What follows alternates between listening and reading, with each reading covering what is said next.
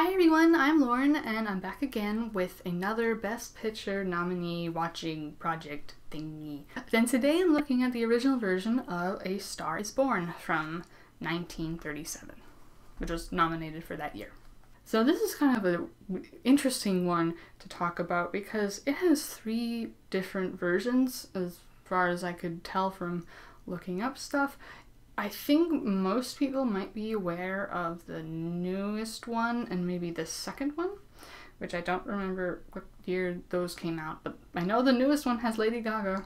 But this is the original film, and I have not watched any of the adaptations or versions or whatever prior to watching this one. So I didn't even know that it was a big thing still. I mean, if they're still making it now, making versions of it now, like with Lady Gaga and stuff, and like, it's pretty big. It's about a woman who's kind of in this poor family, or they're not well off in the very least, and she really wants to become an actress. She wants to be in Hollywood on the big picture screen, and I don't think they're her parents is like aunt and uncle or something like that. They're really against that, or at least the aunt is. But the grandma saves up some money for her and like, hey, go live out your dream. Just make sure you don't regret it or whatever, because it's gonna get rough, but just go at it. And so main character goes off to Hollywood. I think she rents like an apartment, really cheap one, and she goes out and tries to make it big in the Hollywood scene. Unfortunately for her, she also learns that Hollywood is not as glitzy and as easy to get into as she may have thought it was. There's also some romance. Normally I'd be kind of miffed about romance in these kind of things, but I think they actually do this well, and they kind of use it to kind of explore more avenues of the career, I guess. So overall I enjoyed it a lot more than I thought I would. There's been quite a few movies that I've watched for this project lately that have been boring, or really not for me at the very least. And so I was kind of, we'll see with this one.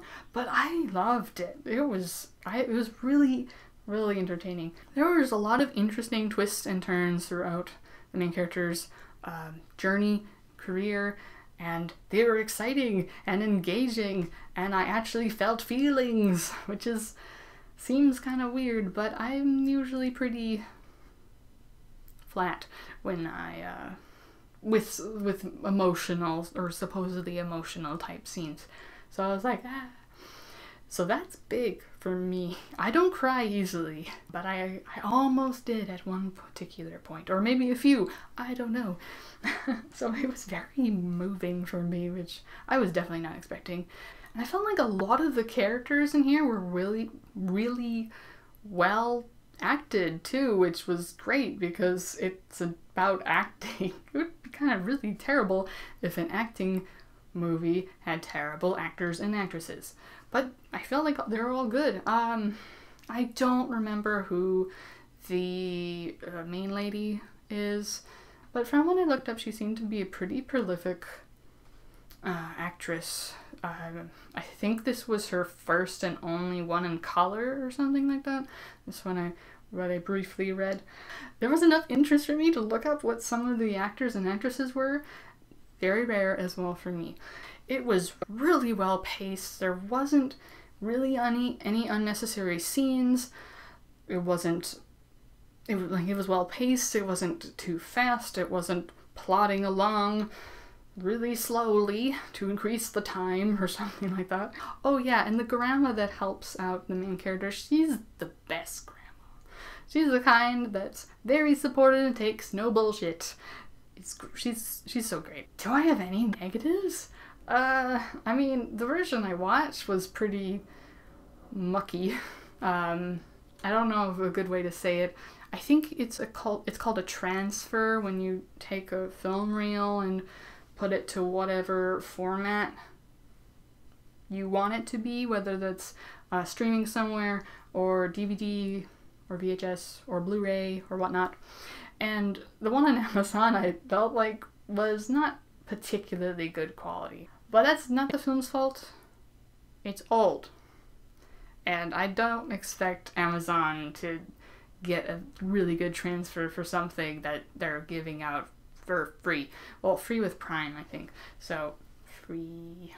So I'd be interested in watching it again on a Blu-ray copy and see if that's better quality-wise. Another thing that indicated how much I really liked it was I immediately went off to see if there was a Blu-ray or at least a DVD release of it, because I was like, oh, I want this. I didn't buy it right away, but now that I'm doing this review, I'm like, maybe I should just buy it right away because it was so good. I don't usually do that for things. If it's like, yeah, that was fine, I don't do that. I can't describe how much I really, really enjoyed this. So, if you like dramas about acting, I don't know, you might like this. It's really good. I think there's a reason why there's 2 adaptations of it. And I'm definitely going to be watching those 2 at some point as well. It'd be nice to do a comparison and like a mini ranking. There's only 3 total, so I mean, it's not going to be a big tier list or anything like that, but I really want to do that because I really, really enjoyed this. There was some good humor in it too. This is good. Okay, I'm just be rambling if I talk about any more about this, but let me know if you've seen this or any of the other adaptations or remakes or whatever of A Star is Born. I'd like to know. Anyway, thank you so much for watching, and I hope to see you again in another video. Bye!